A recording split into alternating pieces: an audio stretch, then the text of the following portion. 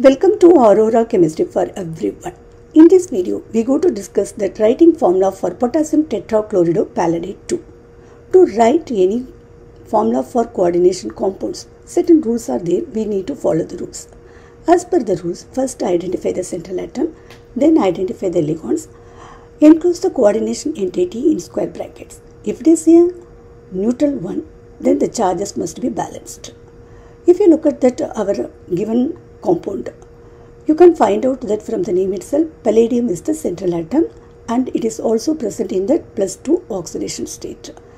The word palladate shows that here this complex ion, that means this coordination entity is a anionic complex.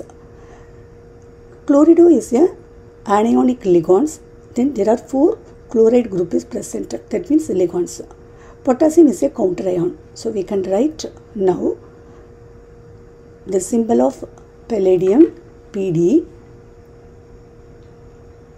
It is a central atom.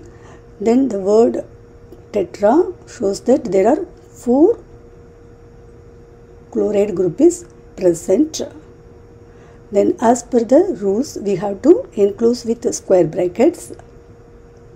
Then potassium is a counter ion. It is a cation. So the cation must be written first. So we could write cation. That means symbol of potassium K. Now how do you find out that how many number of potassium is present? For that we are going to use that oxidation state of palladium, that is +2. So we can write +2 oxidation state, then plus chlorine -1 charge. There are 4 chloride ions are present as a ligand. So +2, then plus -4, -2. It means this complex, anionic complex, carries -2 charge. Since it is a neutral atom, this counter ion also should carry +2 charge. Then there must be the presence of 2 potassium counter ion. So we could write K2. So K2PdCl4 is the formula for potassium tetrachloridopalladate 2. Thanks for watching.